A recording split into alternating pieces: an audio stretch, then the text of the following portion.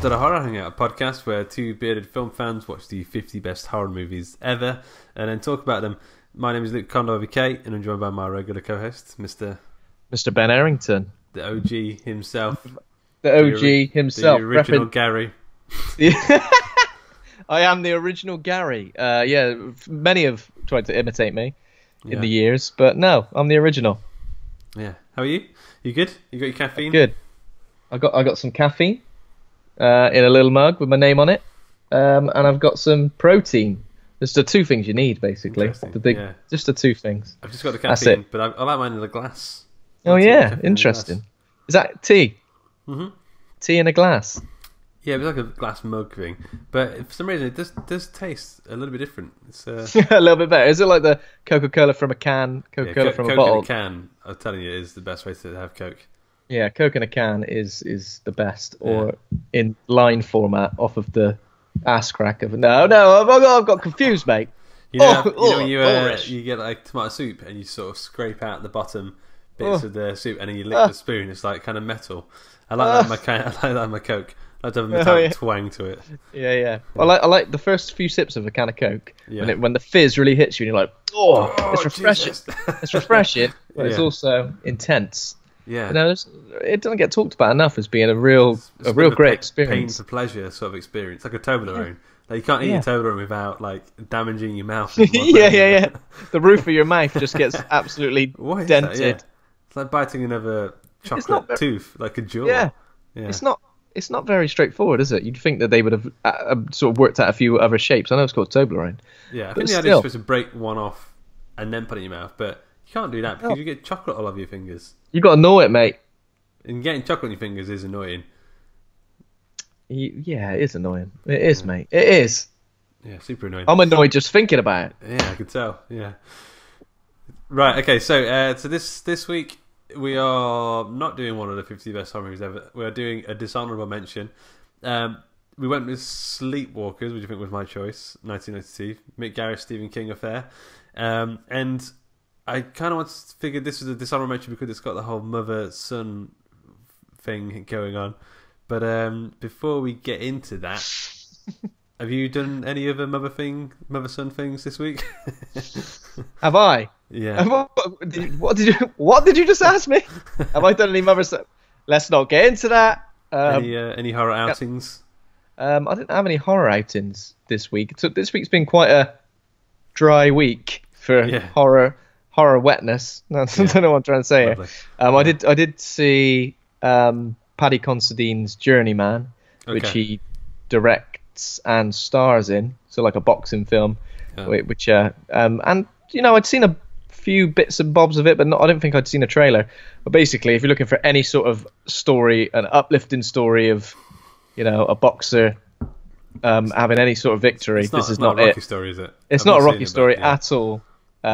Obviously, no major spoilers, but he suffers like a head injury quite early on in the film, and it's a very, very bleak look at boxing, and what comes after you essentially can't box anymore, like the dizzy heights and the wallowing, dizzying, wallowing lows. But I mean, it was a difficult watch. There were a lot of mouth agape moment.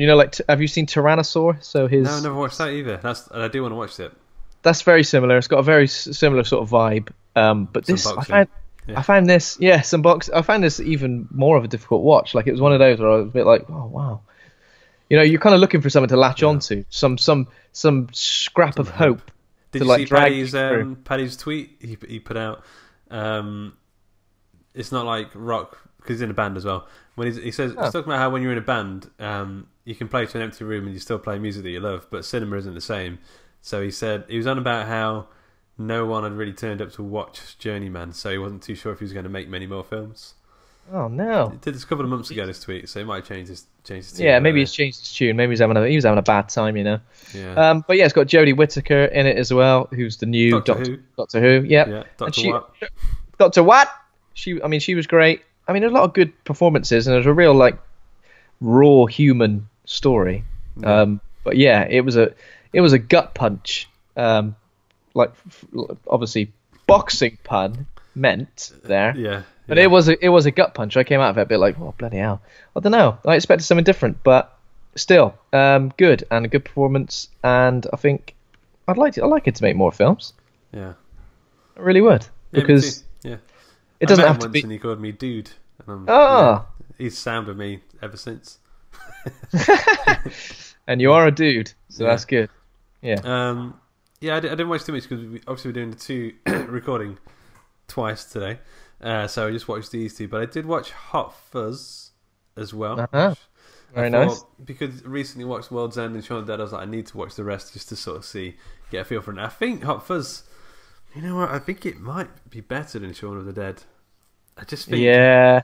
I think. Do you know what? Yeah. I can get on board with that. There's just like a couple of moments. Well, there's more to it. It's like I think Edgar Wright is sort of, this is his best example of his British comedy mixed with the sort of animated camera movement sort of thing that he does.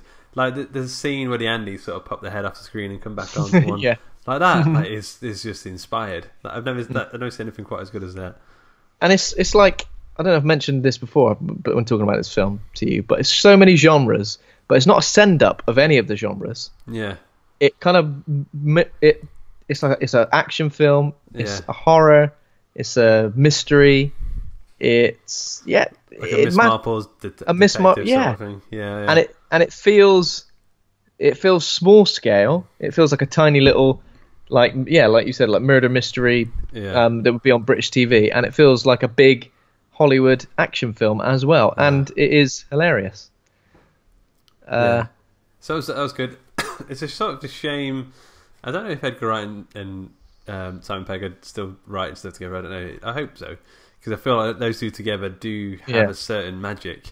They're Simon Pegg and Nick Frost are in a film called Slaughterhouse Rules. I don't know if you've seen the trailer for that recently. I don't know if they're in it together, because it seemed that in the trailer every scene was one of them and not both of them. And maybe it's a small part for one of them. It would be nice to see. I'm sure Edgar Wright and Simon Pegg have kind of drawn a line under their collaborations, but it would still be nice for them to for sure do something again eventually, because I think, as we mentioned before, Simon Pegg hasn't quite reached the heights that we possibly expected of him. I mean, I know he's in some big films, but anything he's kind of been the lead in, it's kind of been a bit of a disappointment. I think he's done that many things where he is the lead, though. No. And but he is so good at that. What? Sorry. Yeah. No. I was just agreeing. So. Yeah. The only other thing, I've been reading some Richard Lehman books. Have you ever read a Richard Lehman book? I don't think I have. No. So, how do we describe Richard Lehman novels? They're like, like in secondary school, where there's a guy at the other side of the room, like cheekily writing smutty stuff, and he sort of passes you a note across the room, and you read it, and it's sort of like you can't help but laugh. It's kind of like that, but that guy grew up and started writing like extreme horror sort of novels. It's they're incredibly gory, incredibly like pervy, but also kind of like fun and like debauched and depraved, and sort of like fun slasher films. But like you can't help but sort of smile and laugh at like the ludicrosity, whatever that word is, as you read him. But it's definitely worth reading. He died not too long ago. 10 years ago, 2008, I think. But they say he's like reading Stephen King, but if Stephen King didn't have a conscience, because no one comes out good in these stories. Everyone's kind of like bad in one way or another. It's just really fun. So yeah, definitely. There's the one that I read last was called The Island, which is really good. And then I'm reading one called Endless Night now, which starts with four or five like people home and invading these people's homes, like killing a load of people. It's about this girl trying to escape, and then it cuts to the perspective of one of the killers who is being forced to do these things, these horrible things. It's good. So definitely recommend checking out if you want to, broaden your horizons from Stephen King and stuff. If people are there, have any of his books been adapted into films at all? I think one, but I think it was a TV movie in America quite a while ago in the 90s or something. I don't think it did very well, but yeah, nothing big.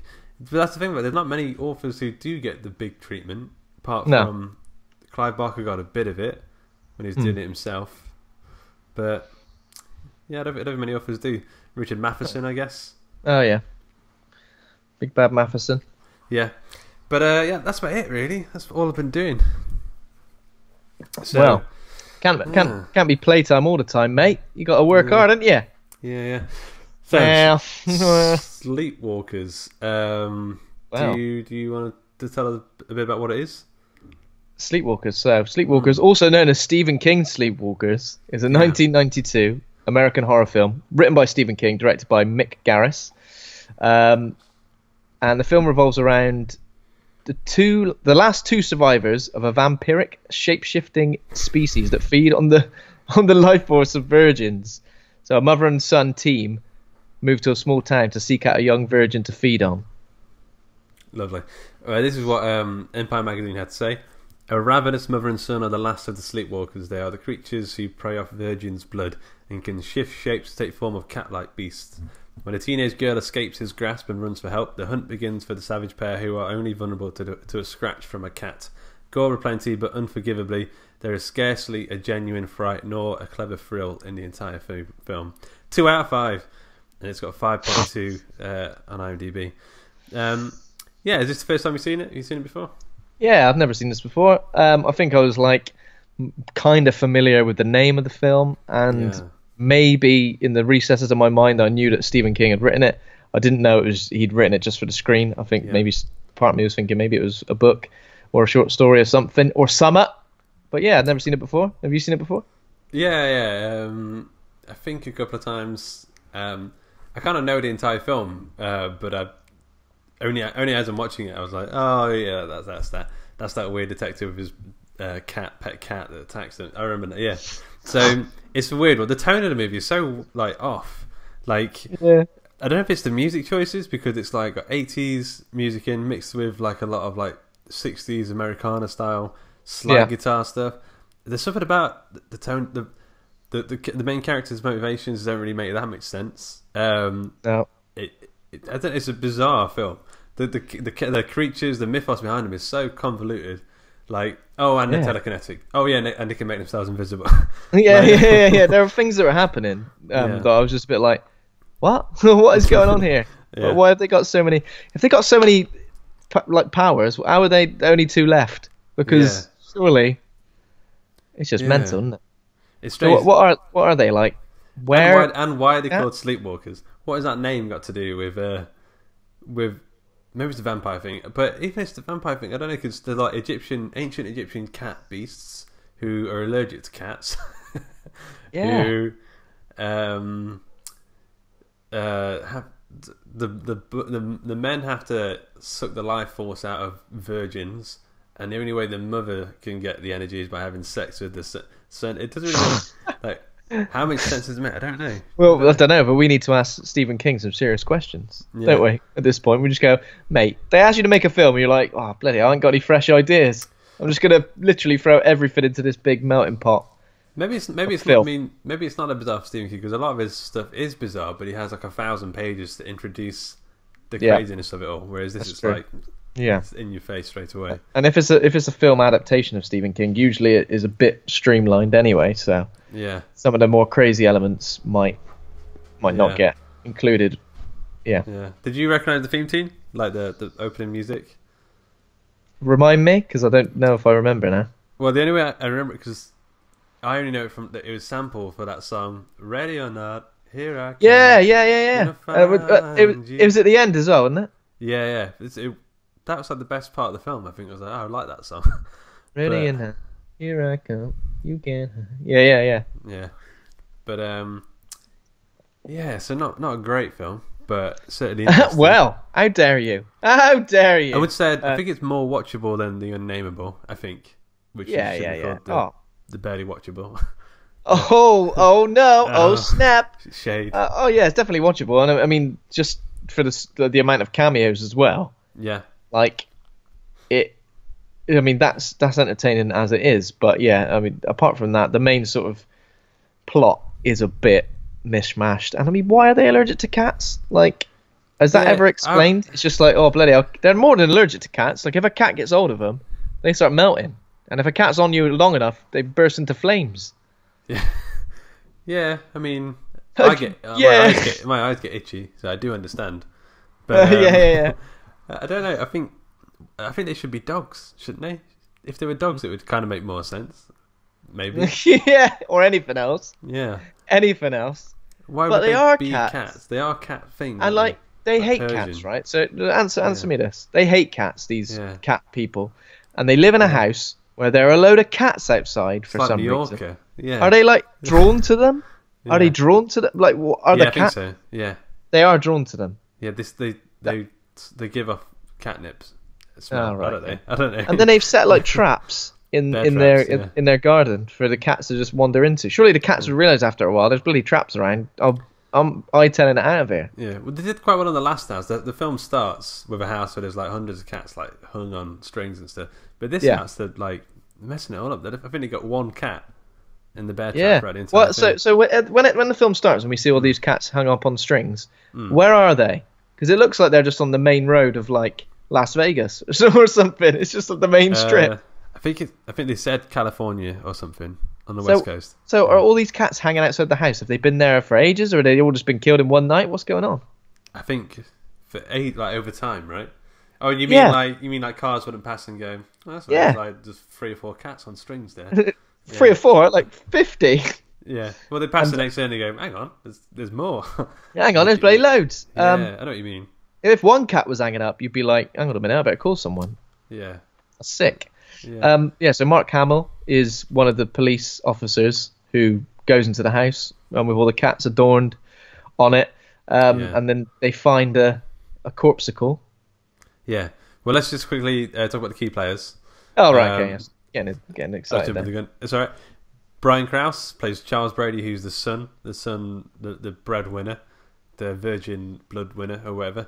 The kind of vampires who don't suck blood, which I'm never really too keen on. I don't like the light through the mouth idea. Mädchen Amick, I don't know how to pronounce her name, but she's one of the waitresses in Twin Peaks. And she's one of the mums she is. Plays Tanya Robertson, who is the target, the virgin target.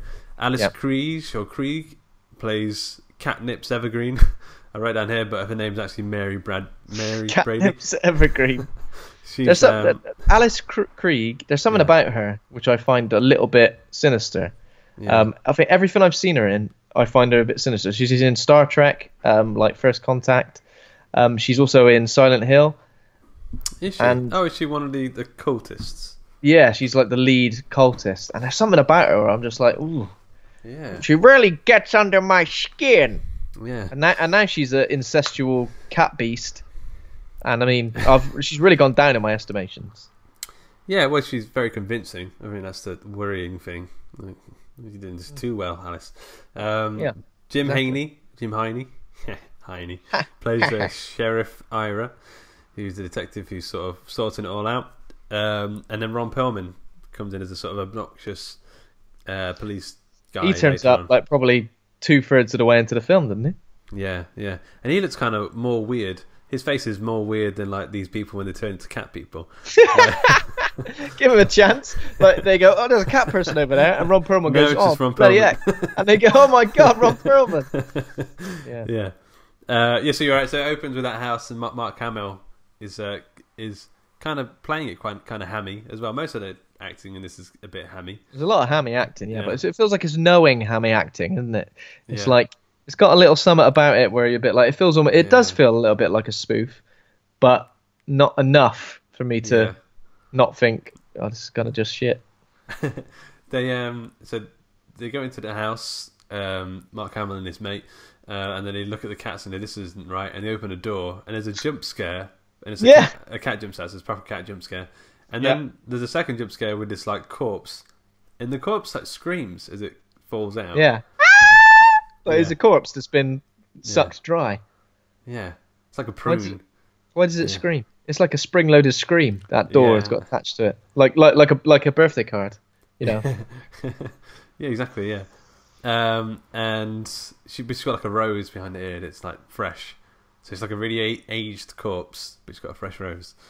Unless it's plastic. Why she got a fresh rose behind her ear? Well, I think later on, the mum, she does it. The mum, she likes a good rose, doesn't she? Yeah, she likes to play with food, like a cat. Okay, so and then we're introduced to they've moved to this new town. The Sleepwalkers have Charles and Mary. Yeah. And they don't do any sleepwalking, do they? No, I didn't see one bit of sleepwalking. There's no sleepwalking in this film. They don't do any sleepwalking. It's not suggested they do any sleepwalking. The word sleepwalkers, or sleepwalking isn't mentioned once in the film, right? No, apart from in the title. Apart from it says Stephen King Sleepwalkers. I don't know. It's bloody weird, isn't it? It's confusing. It's confusing. So Charles and Mary, they're now living in Louisiana by the bayou or something. It feels kind of like that. A bit swampy.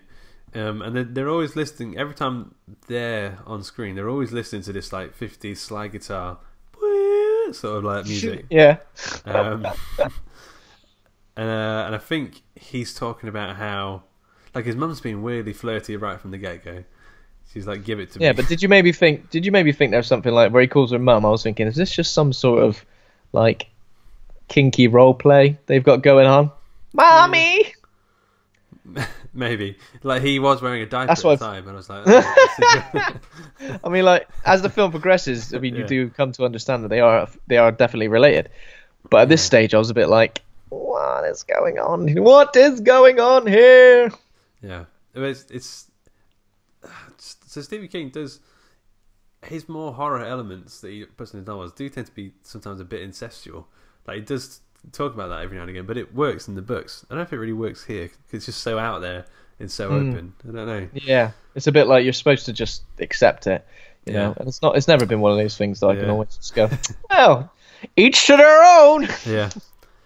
So I think we're introduced pretty early on to. I think Charles basically says, "I've got a girl on the go." She works at the cinema. He goes to Marcus territory. He goes and asks for a large popcorn, and then he goes, "Make sure you cut a hole in the bottom of the." Is that what he says? No. Is that what he said? Yeah. That's a Luke Condor move. That is. Yeah, I wouldn't do that because all the popcorn kernels. Like, straight down the. Yeah. Straight down the urethra. Slide guitar. Slide guitar. Straight down the slide guitar. Ooh. Oh Jesus. Yeah. Oh, that's made me feel weird. You know when you just think about Charles' Nell's favourite song. Yeah. Dirty Boy. So Tanya, again, the music. I don't know. The music is like kind of anachronistic because Tanya's listening to like 50s Americana as she's sort of sweeping, but then we get a lot more like she's got like a Walkman.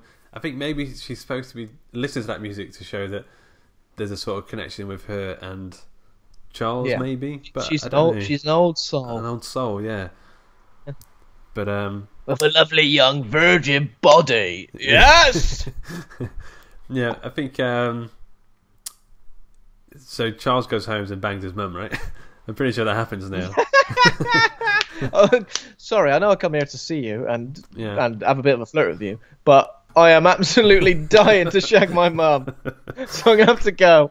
What? What did you say? I said.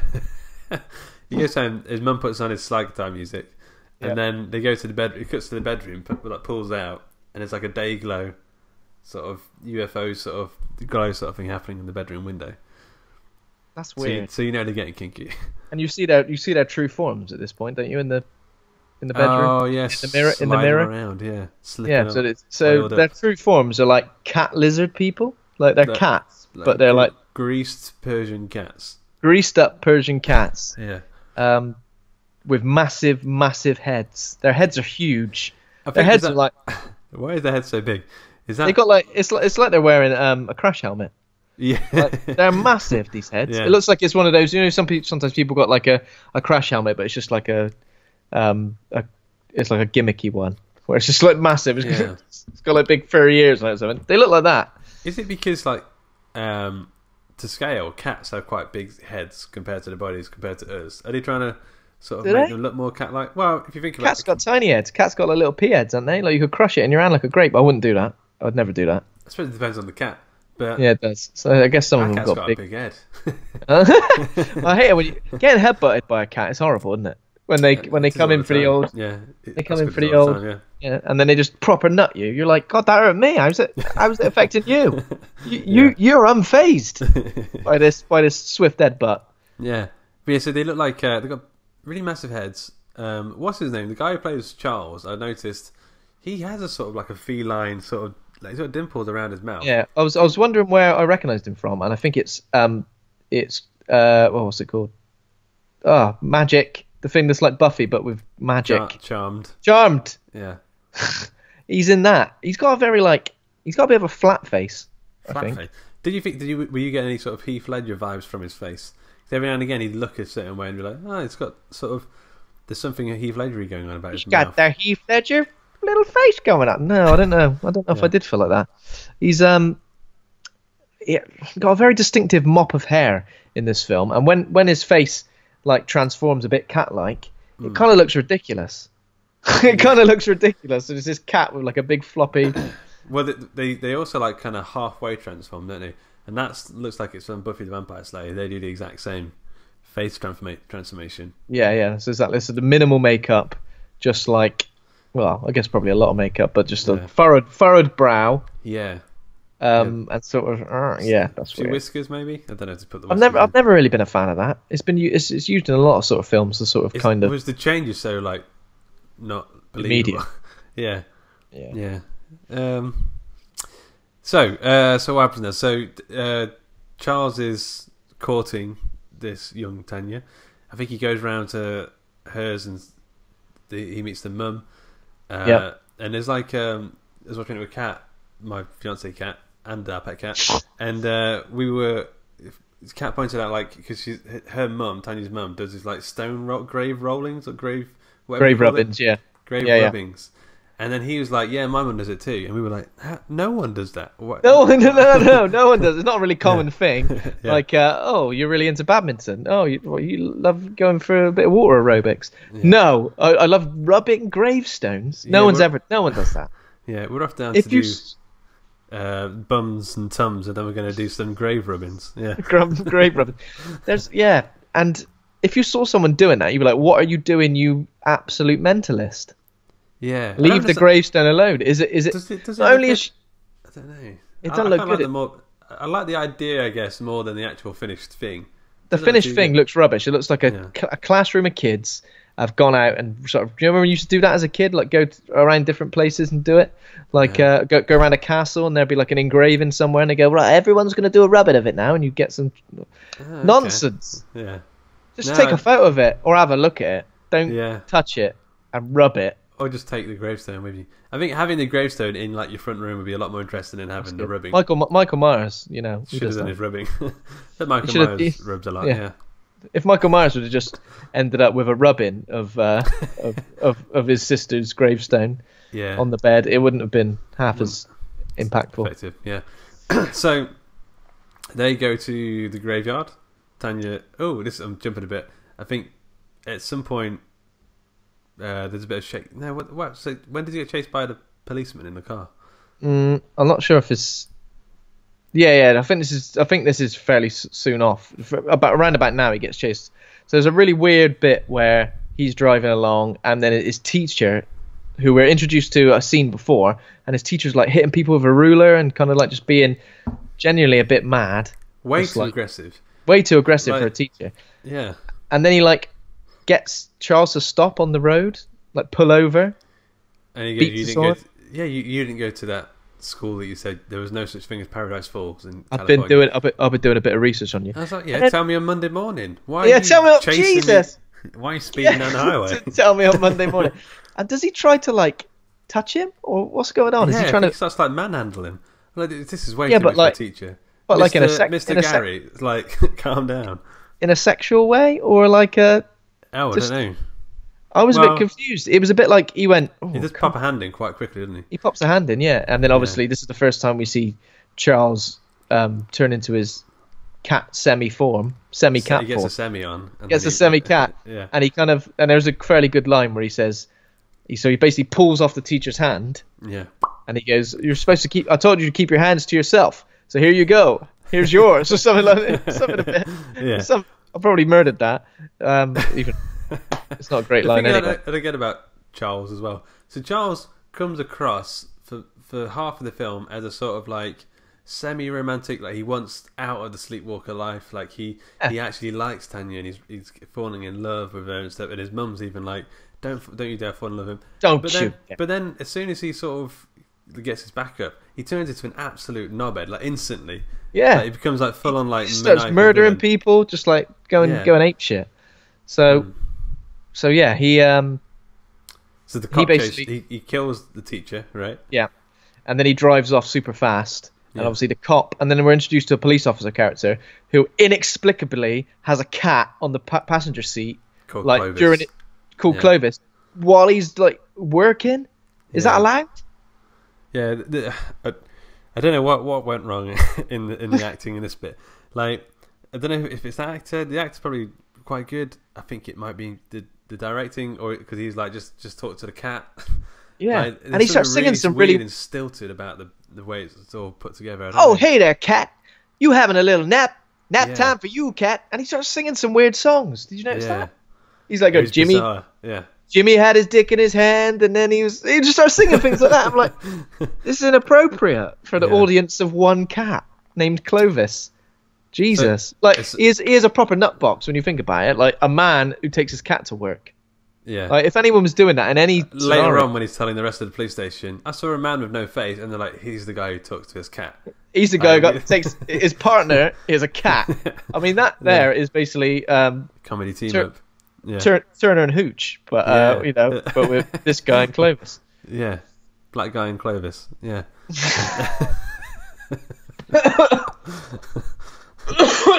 Oh.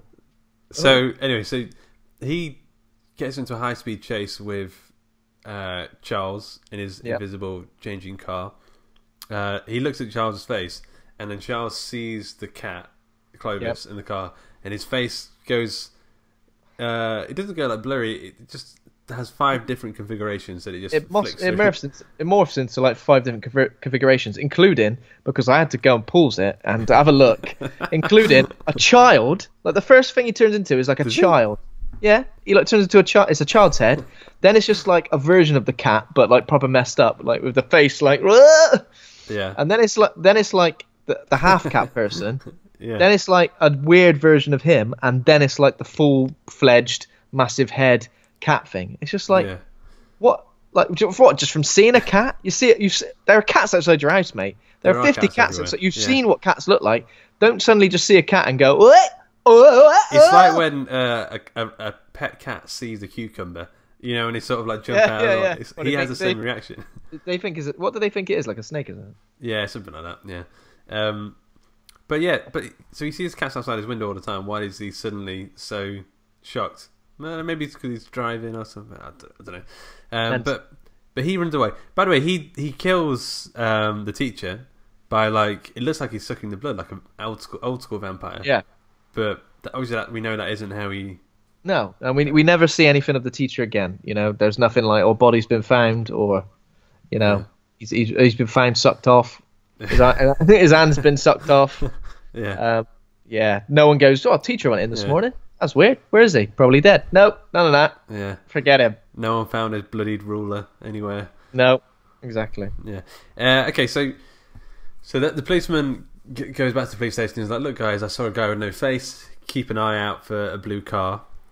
And it's that point which Charles takes Tanya to the graveyard because she's going to take some photos. Also, first off, Charles changes his car, right? Is that now? Yeah. So he can change. So Charles is basically. So in GTA when you go and get a paint job to change your car, so then the police go, bloody hell, I don't recognise.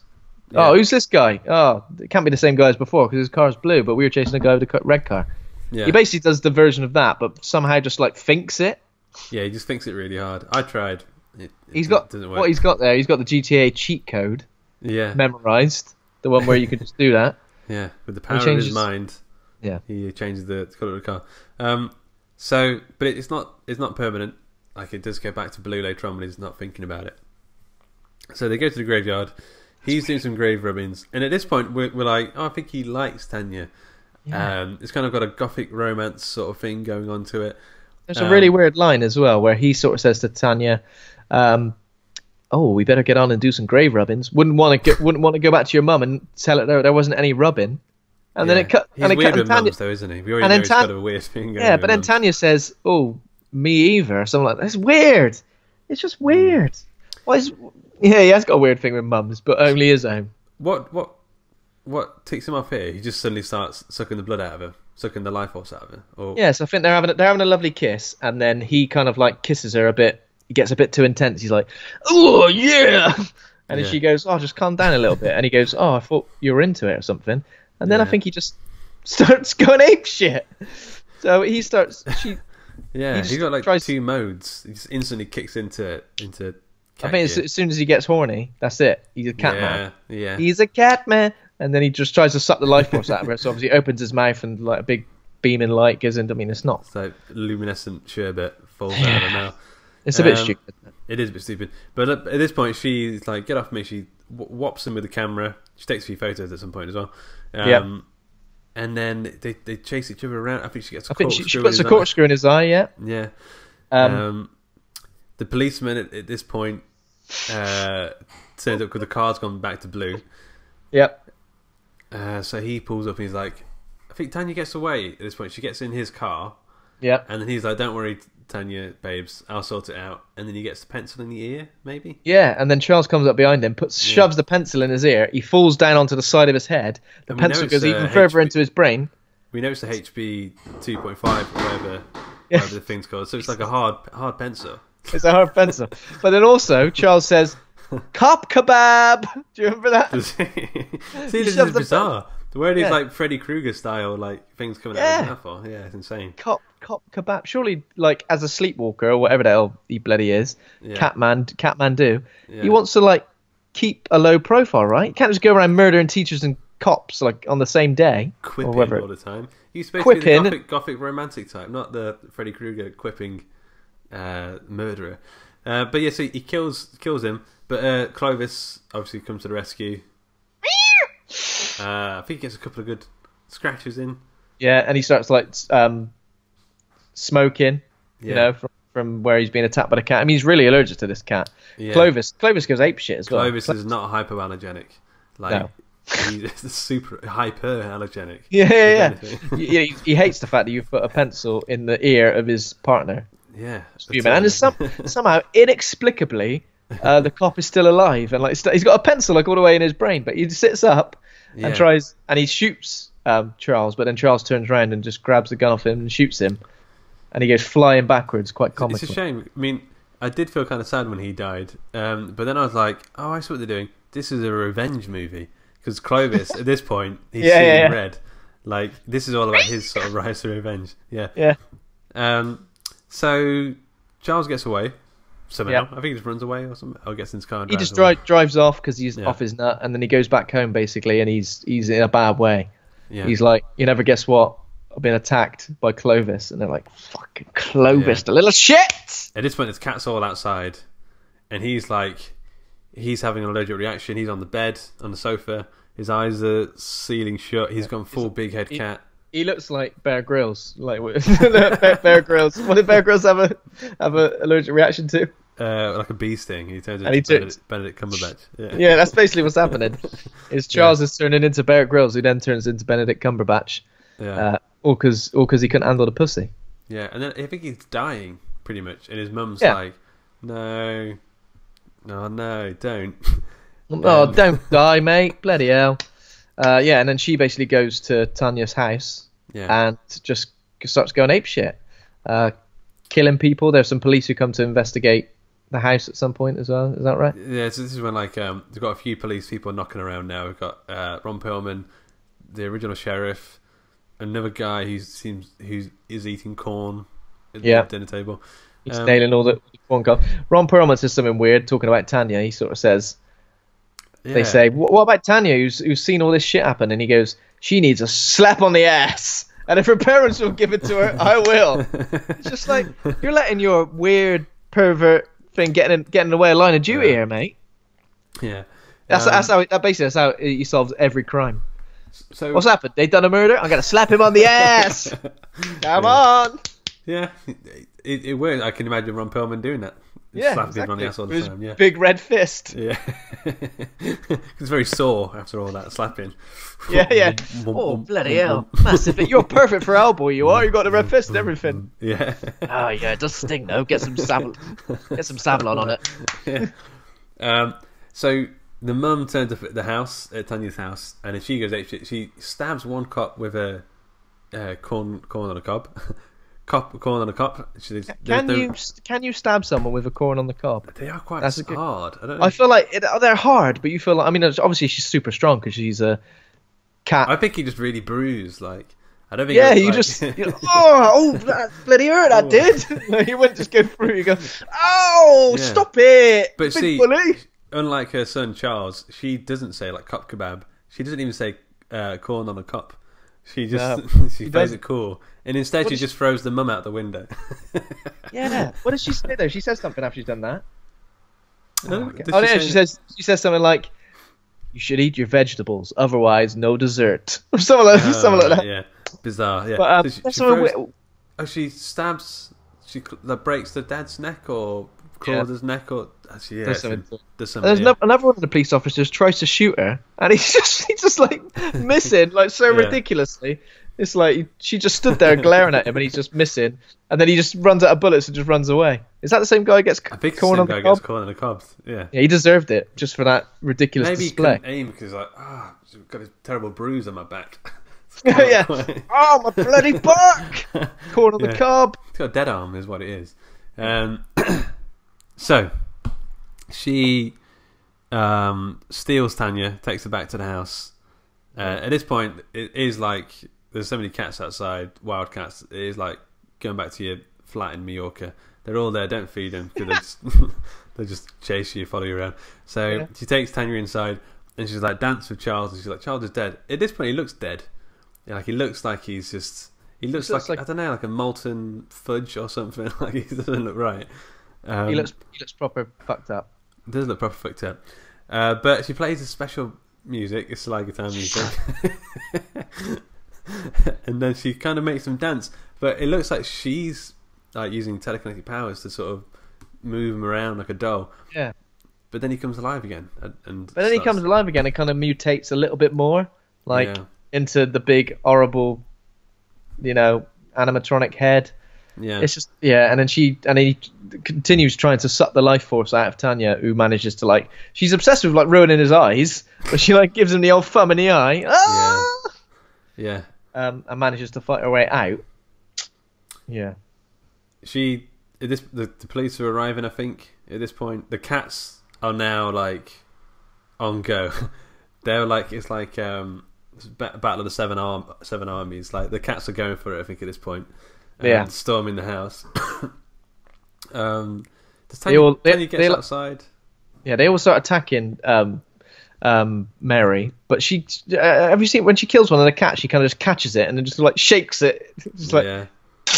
Yeah. I mean, there are a lot of dead cats in this film. Probably the most dead cats in any film, right? There's also a bit of thingy acting. I don't know what you need to call this acting, where someone's holding something and they're doing that. Yeah. Bit of that. What is that acting called? Because that's a skill itself. I feel like Bruce Campbell's the best person at doing it. Yeah. Ragdolling. Ragdolling, yeah. There's a bit of ragdolling going on. And okay, so she gets out of the house, I believe, and then she is attacked by the mum again. The cop, the sheriff turns up, and she picks up the cop and impales him on a white picket fence. And then she starts firing the gun. She picks up the gun and starts firing it, and for some reason it's like grenade launcher or something, just exploding the cop car. Boom, boom. Yeah. I mean, this film's been pretty ridiculous, but at this point you're a bit it's just. And now it's time for Clovis to shine. Clovis, full on vengeance movie. He gets up, he starts scratching her face. The other cats start joining. He's like, "Come on!" He's leading the front. Come on, let's murder her. She shagged her son. Dirty bitch. Yeah, and then so just shag someone who ain't your son. It's easy. And then I don't even really remember Charles dying now, but anyway. So at some point, the cat scratches on the mum's neck starts to spark, and then flames start popping out. She sets on fire. She sets on fire and then falls down dead, but then suddenly turns up in her human form, still on fire. Yeah. And then I think it ends. I don't think there's anything else that happens after that. Yeah. Tanya just picks up Clovis and hugs him. This is the love story here. Right. There might have been an incestuous relationship, but there's also the start of a bestiality relationship happening at the end, when Tanya and Clovis look deep into each other's eyes and kiss passionately. Kiss. Amazing. So she makes a mistake the next week when she brushes him backwards, and they break the relationship after that. Then he jumps on her face and just ruins her. Sets her on fire. Yeah. Okay, so that's how it ends. So trivia. There wasn't too much to choose from for this one, so I had to, make some shit up. So number one, this was director Mick Garris. It's his first Stephen King adaptation. He later went on to do feature-length films and television miniseries. How many Stephen King adaptations did he do? Including this? No. On top of this. Additional. Another 3? So I can only think there's The Stand. Oh, The Stand. Yeah, The Shining. He did the other version of The Shining. The TV version, yeah. Bag of Bones. Oh. There's one called Rose or something. I couldn't think of all of them, but it was 6 on top of this, so 7 altogether. But Jesus. I couldn't remember what the other ones were. There's something about Rose that I think might. So I'm assuming he must have been hired by Stephen King to make all of them, right? I think they got on really well. Because Mick Garris, by the way, if you're a podcast fan, Mick Garris has a podcast. It's called Post Mortem with Mick Garris, and he interviews horror filmmakers and stuff. He's a really nice guy. He's really sound, but I just don't feel like my cat's stacking my microphone. I don't know if I've ever really enjoyed a Mick Garris film. I don't know. I'm just seeing what else he's done. Critters 2. Mick Garris. Yeah, I don't know if I've ever seen any others. I don't think I've ever seen The Stand. I remember watching it as a kid, but I don't really remember too much other than Randall Flagg. Number 2. Which of these people wasn't a cameo in this film? Joe Dante was the director of Gremlins, John Landis, director of American Werewolf in London, or Tom Holland, director of Fright Night. So which wasn't a cameo in the film? John Landis was in there, and there was someone pretty close to him who was a director, but I didn't pay attention. So it could have been either one of those. So I'm going to say the person who wasn't in it was the Fright Night dude. Correct. Tom Holland was not in the film. Joe Dante, I think, was the director who stood next to John Landis. Okay, number 3. There was only one deleted scene throughout the entire film in which Charles takes a bag of cat litter into the bathroom. True or false? True. Why not? False, unfortunately. That would have been good. He took a cat litter tray into the bathroom. No, is that true? No, I don't think so. I hope so. Okay, number 4. Play with my emotions. After Charles, again, there wasn't too much trivia to choose from. I had to make up a lot of bullshit. Or did I? Number 4. After Charles eats his high school English teacher, what grade did he get? Well, probably an A plus, because he could have done what he wanted, right? He had the hand. He could have used it to. True, he did have the upper hand at that point in time. I actually put here C for cat. Number 5. Number 5. When casting for the role of Charles Brady, this is stupid. Actor Brian Krause said to Mick Garris, "Listen, Mick, people call me motherfucker all the time. I can do this role." True or false? Basically, people do. It was like, you're perfect. You're absolutely perfect. Because in this job, you've got to fuck your mum. What? Charles Brady, you do look like a motherfucker. True or false? True. It is true. Okay, so...